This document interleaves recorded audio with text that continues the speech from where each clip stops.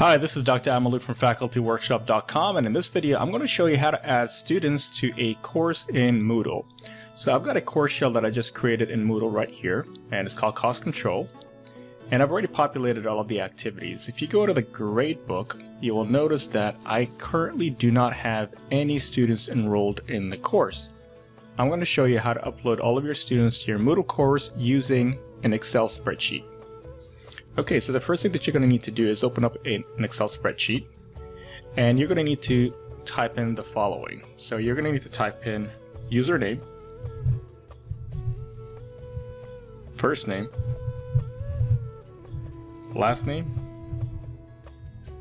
email, course 1, and role 1.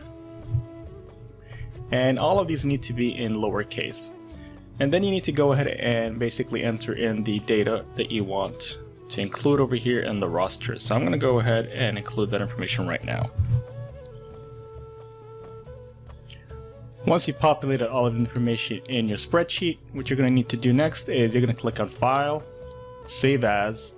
I'm going to go ahead and select my desktop, and I'm going to call this User List.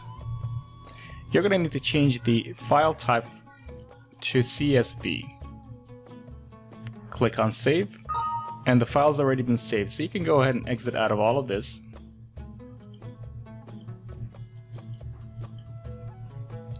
And go back to your course. On your course, what you'll need to do is scroll down to the Site Administration link, click on Users, Upload Users. I'm going to go ahead and drag the CSV file that we created and drop it right over here. Click Upload Users. And as you see, we've got all of our student names listed right over here and the course that they're supposed to be in and the role assignment. Now we're going to go ahead and scroll down. You can leave all of these settings as is. You don't need to change any of these settings right here, and click on Upload Users. And we should be done. If you go back to your course and click on Grades,